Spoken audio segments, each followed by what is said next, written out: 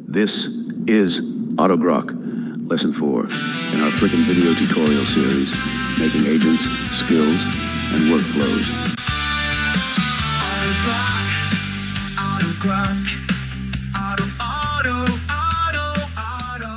At first, AutoGroq would just accept a prompt and spit out agents.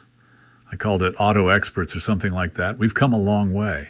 Today, you can configure almost any provider, select almost any model, set the temperature, and type in your request. The first thing you'll see is that AutoGroq very quickly created these 8 agents as well as this commentary from our project manager that includes a project outline, including an objective and key deliverables. What you don't immediately notice is that our prompt was professionally re-engineered in the background and stored as our project's goal.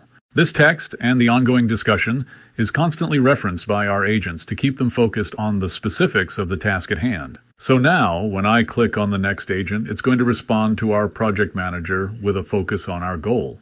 This next part is very cool. Having thought about what their specific involvement in the project will be, this agent can reflect upon the enhanced goal, the project manager's instructions, and its own feedback, and redefine itself as an even more expertly concise AI agent. What you're witnessing is an AI agent demonstrating rudimentary introspection.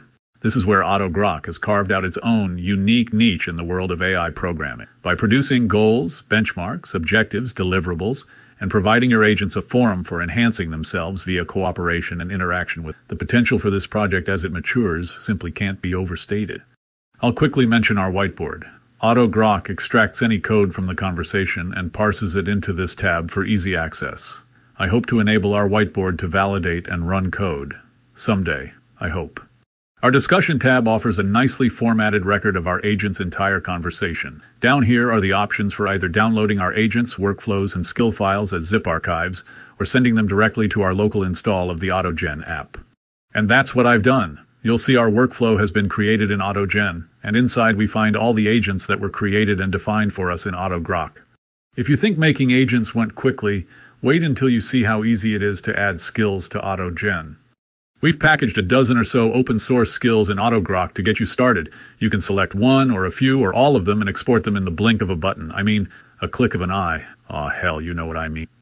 We'll refresh our browser and voila, there they are. A bunch of new toys for all your robot kids to play with. You might be wondering, but Jay, you handsome genius, how can I make new skills? Well, you, my friend, are in luck.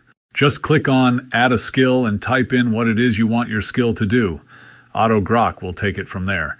We just added this feature, and I gotta admit, the first time I clicked the button and it worked, I got all tingly. In my happy place. Okay, that's enough for today's demonstration. Oh, but I got more features to show. Come on, big fella, let's go take our medication.